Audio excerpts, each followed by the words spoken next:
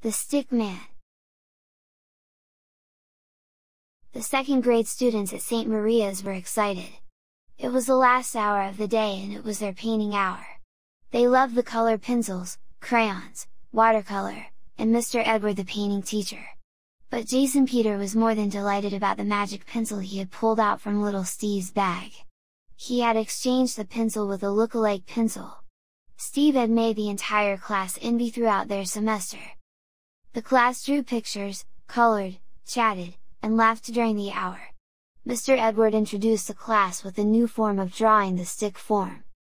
"Kids, let us draw a stick man today." The young teacher drew a stick man on the class board and the students copied the same on their sketchbook. The school bell rang loud and the children rushed back home. "Dad, looked at what I had drawn today." Jason showed the sketchbook to his father. "Great job, young man," Peter complimented the little boy.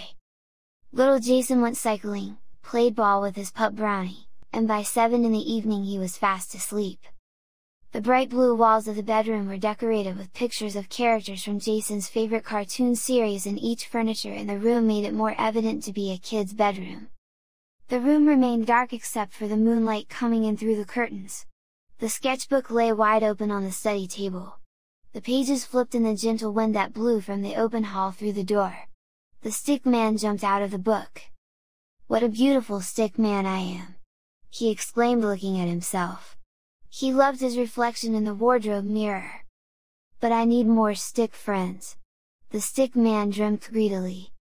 The naughty stick man opened Jason's bag and took out his magic pencil. He created more pictures of stick people with it. One by one they all jumped out of the book as to the magic of the pencil. The stick men danced and played all through the house. They made faces at each other, fought with each other, played football in the dining room, and handball with the kitchen utensils. They walked on the garden lawns, pulled out the flowers in the bushes, and dirtied the floors of the house with mud and dirt. They pulled the laundry clothes out, tore the pages of the library books, broke the flower vases, and left no place untouched. The whole place looked like the remains of a battlefield. Jason's family remained deep asleep amidst the chaos and the weird hours of the night. "Oh, my! Look at that!" The early morning discussions in the drawing hall disturbed Jason's sleep.